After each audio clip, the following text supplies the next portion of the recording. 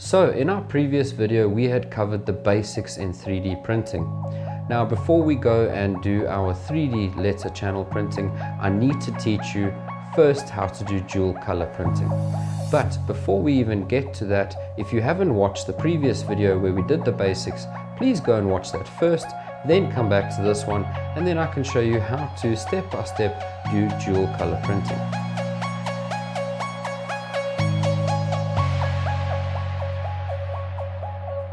So we need to now just do the design first before anything else. So I'm going to quickly head on over to Tinkercad and we're going to design a square, and from there I'll teach you how to do two different colors, where you want it and where you're going to start each color. So before we do that, let's head on to design and make sure we have a square. So the first thing we need to do is go to Tinkercad, open up a new document, and we're going to head on over just to our square here, and that's it. That's all we need to do. It doesn't matter what size you make it here, because we can later change it in our Cura profile. So from here we can go ahead, make sure we've selected it, say export, say STL, and then save it where you need to. Now that that's saved, we're going to go on over to our Cura profile program here. Now the first thing we need to do is make sure that you've got our color set up correctly. So if you're using the same profile I am, right at the top here you've got your 1 and 2 color.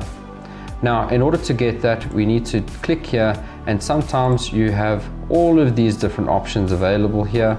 Now I've gone ahead and created my own profile for the 3D printed plastic that I get from AM, because that's the one I want to use. So in order to just do that, I've already made one here, so we're going to just show you how to do that. We're going to go add more materials or manage materials. So we can go manage. Then from here you can go ahead and say create new. Now once you've gone and done that, it might ask you if you want to change a few settings. You can just say keep changes, and then from here we can go ahead and name our custom material. So you can give this a name if you want. You can give it a brand. So I went ahead and obviously named this PET for AM, and then the brand AM, and then what are we using, PETG. From there you can go ahead and change the color. Now you'll have to make one profile first, then once you're finished with that profile, so let's say for instance the first one we're going to do, we'll just click blue. Then we're going to make sure that the rest of this is correct. So the density is 1.244 grams per centimeter cubed, and then the thickness of our filament is 1.75 millimeters. Now you can always go put your cost and how much you get per roll. That'll also help you once you slice. At the end it shows you how much you're using and how much it costs. Then we can go to our print settings. Now depending on what color you choose depends on the settings. Now I've gone ahead and done a few tests, and I know that there's a difference between the orange and the black and the clear and the pink. So just keep in mind that you want to do a few tests first to see if all your layers do weld correctly and you don't end up getting gaps like we've got here with the black. So orange takes a lot more heat on the bed and the nozzle, whereas the black takes less heat. So that's a test that I had to figure out for myself, and now I know that, let's say for instance we're going to do orange, but even though I've done it blue, that we're going to do at 235 degrees for the nozzle, and the bed we're going to leave at 70. And the standby temperature and retraction distance, you don't have to worry about any of that because we change it mostly in our settings here, so that's not something to worry about. So once you've done that, you've now finished your profile. You can go back, and if you want to make a dual color, then you just go ahead and you say activate this profile. Once you've done that, you go back to those 3 lines and you say duplicate, and then once you've duplicated, you can go ahead and change the second PET profile to another color. Then effectively you'll have at the top here 2 different colors available, and let's quickly show you what that looks like. So I'm going to go back here, we're going to click here, and our first one, we're going to go to the advanced machinery, the one I made, and we're going to go to color number 1, and we're just going to say keep changes. Then we're going to make sure that our color number 2 is also going to be advanced machinery, which I made myself, and then number 2. And there you can see we've got red and blue. Now, if you keep them the same, you won't be able to differentiate between the two when you're selecting to do dual color. So you must make sure that you've got 2 different colors at least at the top there.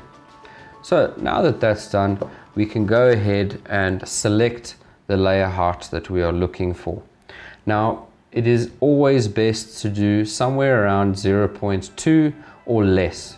If you're going to do something more like the extra fast or the coarse or extra coarse where you're going to 0.6 millimeters, you might incur a few issues with how much plastic is being put out of the nozzle. So I like to keep it a good flow and a decent height thickness. So we're going to go for draft. Now it's going to ask me if I want to change any settings here, and I would prefer not to because I've already changed a lot of settings, so I'm going to keep changes. From there we can go ahead and now open that artwork that we had saved, that square that we had made. Okay, so here's our square here. Now, as you can see, it's only one color. It's selected the first color nozzle, and we're going to stay in color number 1. And whatever we change here will change for number 2. But just keep in mind, if it doesn't, you'll need to just switch between the 2 and make sure that you are using the same settings. So the first thing we're going to do is go to our infill, and we're going to make sure our infill density. Now that means how much it's going to fill on the inside of this object, and that determines the strength. For this exercise, I'm going to go as little as 5%, purely because this is a test and we don't need to fill this thing up too much and make waste of material. So I'm going to leave it at 5, and then we're going to leave the rest of the settings. You can go ahead and change the inside pattern. Obviously it does show you, so if you want to change the triangles, you can hover over it. It will explain to you what the different shapes are. As you can see, there's triangles, and we've got lines and a grid. My favorite to use is cubic. It's got very nice rigidity to it. It makes it a lot stronger than using any other of those options. We can go ahead and close that. Make sure you do not change this to nozzle 1 or 2. Leave it to not overridden. Then we go to our material and we make sure that the temperature settings are correct. So if we're doing color number 1, which is going to be our orange today, that one we're going to set at 235, and then our build plate is going to be set to 60. From there we are going to go down to speed, and we're going to set the speed to 100. You can go as much as 150 millimeters, but the faster you go, the more mistakes you'll have. So just keep that in mind. Then we're going to go over to our travel, and we're going to make sure that these 2 are enabled, and we're going to do 10 millimeters at 45 millimeters speed, which is a really good setting. Now we're going to go to cooling, and we're going to change our fan speed to 100.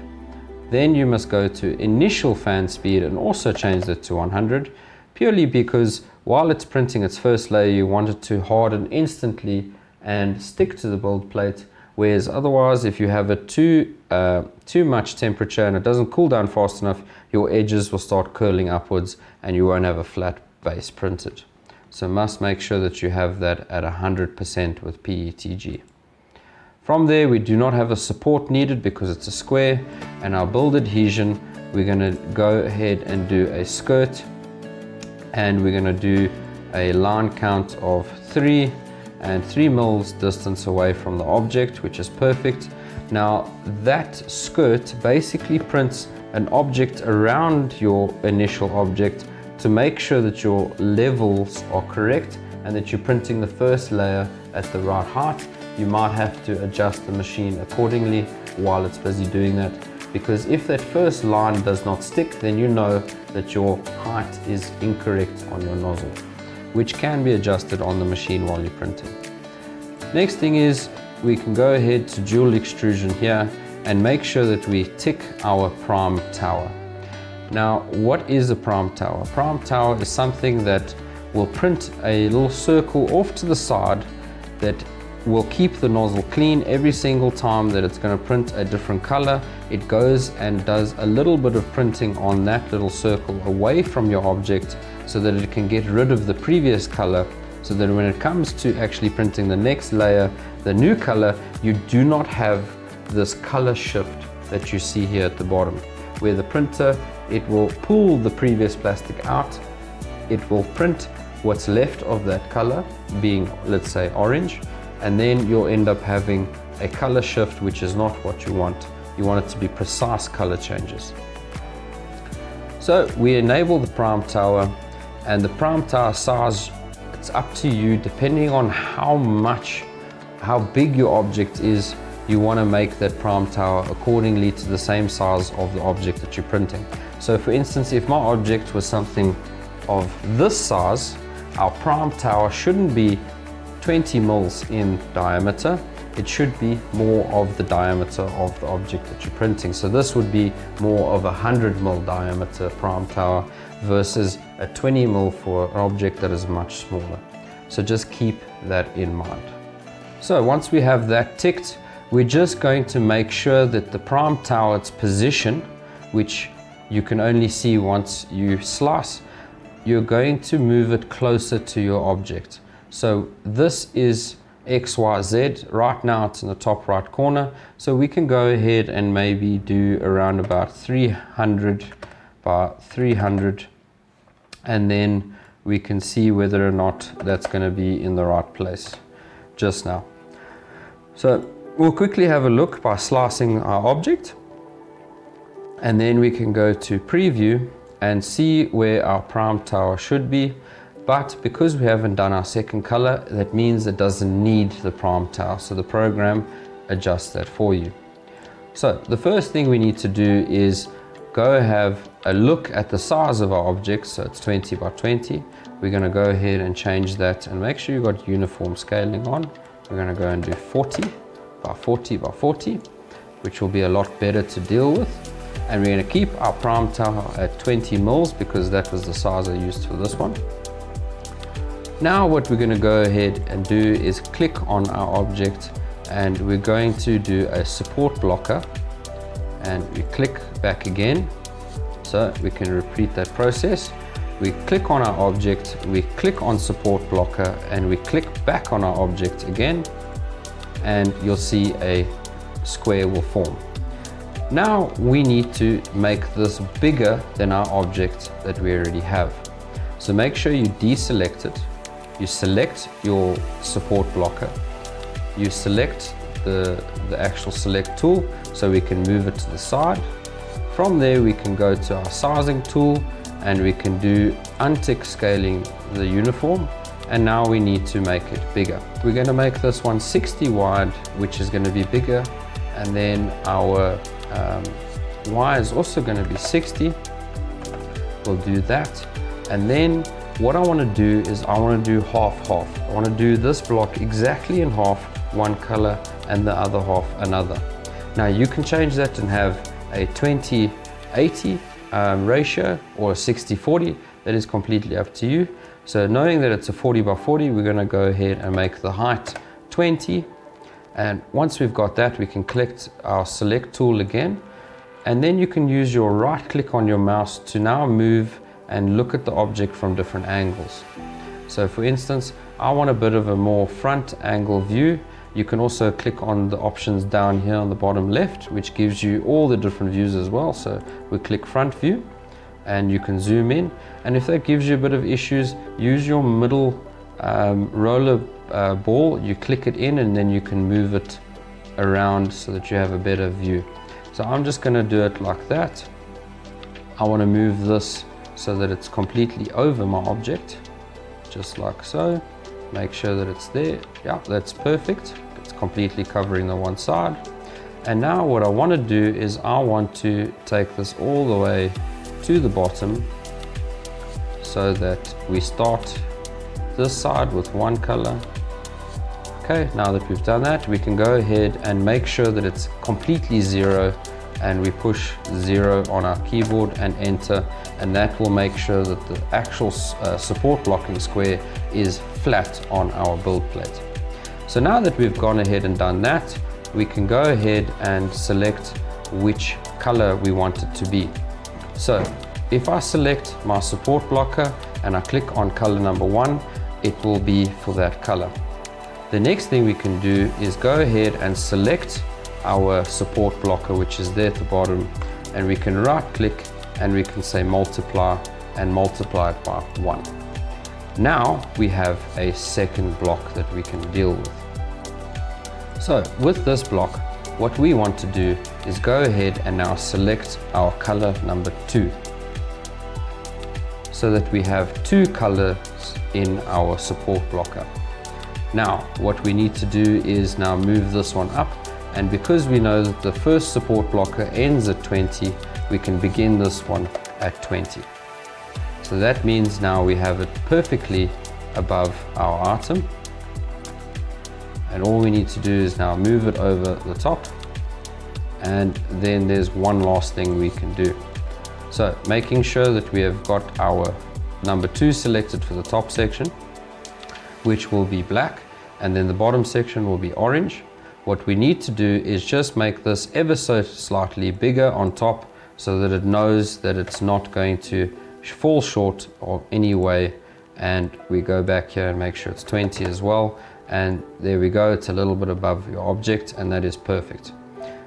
So now that we've made sure that this block is a little bit higher than our original one, and we've made sure that this one in particular is starting from 20 and it's a little bit taller than the actual artwork, then we know that the top layer is going to be covered in the second color. So once we've done that, we can go ahead and select the first block we've made.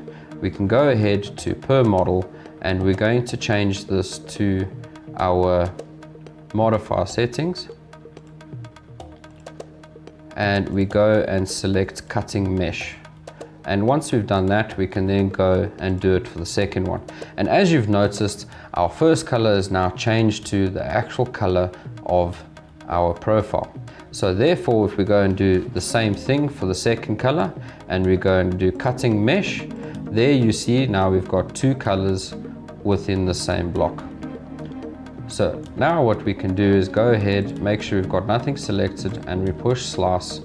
And once we've done that, we can go ahead and push preview, and there we have it. We have got a 2 color object, and once more as we've got our prime tower. So now if you see here, our prime tower is only the same height as our first colored section. Now what that basically is going to do is we're going to print here our first color, and it's going to keep going back here until it gets to the top, and it's going to just use this red or orange up, so that when it moves to start doing blue, it's not going to mix 2 colors where you see a difference in color, because that's not what we want, and that's the reason for doing the prime tower. Now one thing that we can get rid of here is this blue line here, which is going to be its skirt. We go to number 2, we go to build adhesion, and we can say none, and then we slice again, and as you can see, you should see that the blue will disappear within the skirt. So see, there's no more skirt, and now we don't have more than 1 color printing at the bottom. We only have our second color halfway. So that's all we need to do now for our settings on our program. What we need to do now is just export it, head on to our 3D printer and push print and see what happens. Okay, so we're here at our 3D printer, and I just need to say 1 or 2 things first before we go ahead and just push print. So the first thing is making sure that you've got some good amount of glue, and a good glue. This one is supplied with the printer from AM, and they also sell it in our shop at our office, which is something that is very nice to have, because normally people use Prit, but this liquid glue certainly does save my life, and making sure that the print that we're doing sticks to the bed. Next thing is we've got our orange loaded in number 1 and our black loaded into number 2, and I have forcefully loaded this one in first, and we've retracted black to around about here, and that's the kind of position that you want black to be sitting, or your second color to be sitting, if that's the color that you're going to be printing next. If that's your first color you're going to be printing, then obviously you'll have that one fully loaded and this one half out inside its Bowden tube. So from now, what you need to do is make sure that you get yourself a piece of material, whatever it may be. Make sure that it can't leave any fibers behind. And once your machine is at temperature and it's ready to print, then you're going to push print only, not push print and then warm up your printer. Otherwise, you're going to wait here for a long time. Rather warm it up while you're busy doing your design. So you're going to take your cloth and you're going to go over to your nozzle, because as you can see there's some leftover plastic. We're going to go ahead, remove that. So there you go, it's off. And then we go back again and we just wipe all the way around it to make sure that we've gotten all of the old burnt plastic off from the previous job. And as you can see here on the towel, there's some of our black that we had left over from the previous job, and now you do not want that falling onto your item and creating an uneven layer. Now that we've done that, we can go ahead and start our print job. So we just need to go to printing, select which one we want and push print. So we're going to go ahead, we've got our temperature already set here. We're going to go to printing, we're going to go to SD card, and we're going to go to our 3D AM test, and we're going to go ahead and push confirm. Now the printer is going to go to home, which is the bottom right corner, and it's going to go all the way down and activate its micro switches. Once that's done, it should move over to the left and start printing. While this is moving over to the left, just keep in mind that your bed clamps that are included with your printer, make sure that you do not put this one here, as your print head will knock it on the way down here. So I've just forcibly just moved this one to the middle. It still does keep this glass secure from moving, but if you leave it here, the nozzle will definitely hit it and you will have a failure. So what it's doing now is just cleaning out the nozzle, and you're just going to grab that piece with your finger, and now it's moving over and it's going to start doing its printing.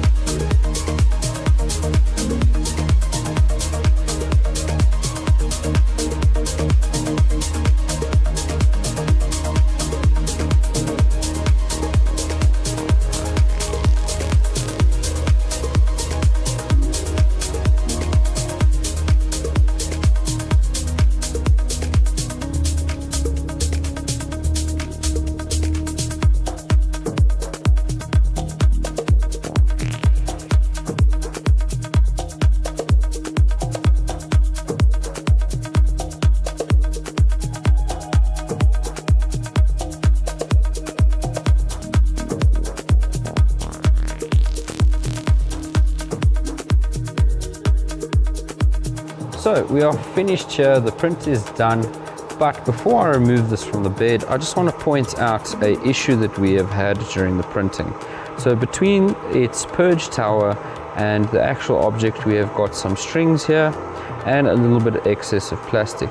But I know exactly what went wrong here, so I'm going to remove this and then we're going to go to a close-up so I can exactly explain what went wrong. Okay, so the print is now done. I've removed it from the bed, and the first problem that I indicated was this excess plastic and the strings that it's leaving behind going to and from the purge tower. Now, this is purely down to retraction settings. Now, when I say retraction settings, we did cover that a little bit before in this video, so go back to that, have a look where I've spoken about it, and then you can see that you just need to increase the amount that the plastic is pulled back into the machine so that there's nothing that's left to ooze out the nozzle while it's moving from here to the purge tower to clean out the plastic. So that being said, in this case, I would increase those settings, not the speed, I would increase the distance of which the machine pulls the plastic back through the nozzle so that you don't have any of this excess. Now, you wouldn't need to do that, obviously, if you don't have this problem. Leave your retraction settings the same. Next thing that I want to point out is that if we turn this to the opposite side and we have a look at these lines that are going here, and you can kind of see that there's gaps between those lines. Now, if you can see those gaps, that is purely from one thing and one thing only. That is where it starts printing. Now, if I can explain, if you have the retraction settings on, and let's say we've moved from the first layer, now we move to our next layer, and then the next layer after that, every single time that it moves to the next layer, what it does is it pulls back the plastic so it doesn't have any oozing out like here, and then it goes to the inner wall and it starts printing. Now, unfortunately, what happens is because the speed is too fast, it's not allowing the printer to put down enough plastic while it's moving from here to there, and then you get thinner plastic lines and not a good adhesion where you have gaps between your lines. So what you would need to do here is slow down the printing of the outer wall, and then you will have less of this problem, and then you can see from there if you need to decrease it or increase it until you get the correct settings. And purely this is for black. I find that black is a little bit more difficult to print, whereas the other colors are less iffy. So black, you definitely need to slow down when you're printing your outer walls, and also enable the traction settings to be a little bit more. So that is the main issues that I found with this one. So it's quite easy just to go and change those settings in Cura, and then you go and do another test print until you come right with the colors that you have. So just keep that in mind. If black is causing this, then you know how to fix that. Even if it's orange, pink, blue, or green are doing the same thing, then you just apply the same settings that I've just told you now to help you print better with that particular color that you're having a problem with. So with this excess plastic here on the side, you can go ahead and use the included cutters that you get with your printer, and you can simply just snip these off and your print will look immediately a lot better. Now, for the pieces that are like this, where it's not too smooth and the sides a bit rough, you can always go ahead and sand this down. The color will still stay the same. Obviously, you'll get a matte finish instead of a gloss finish. Really doesn't matter, because sometimes you're going to paint this, or maybe you're having it up in the air where you're not going to see the finish. So you can go ahead and sand this. This is not a throwaway. The structure is sound. It is square exactly. No sides have fallen out or warped. So this is not a failed print. It just needs some finer adjustments to the settings. And that is basically it for printing two colors. So guys, I've done exactly what I intended to do here. I've taught you how to do two colors exactly. Now I'm going to need you to go and do those tests, and do not stop at just these two colors that I've shown you here today. At AM Shop, they have a wide variety of colors available. So go ahead, have a look at them, grab some of those colors, do those tests that you need to so that you get those settings down like I've shown you in this video. Because our next video that we're going to be doing is our 3D letter channel printing. Now you need to have these settings down correct so that you can get that next video and get it done exactly how it's meant to be. So thank you for watching this, and keep your eyes peeled for the next one.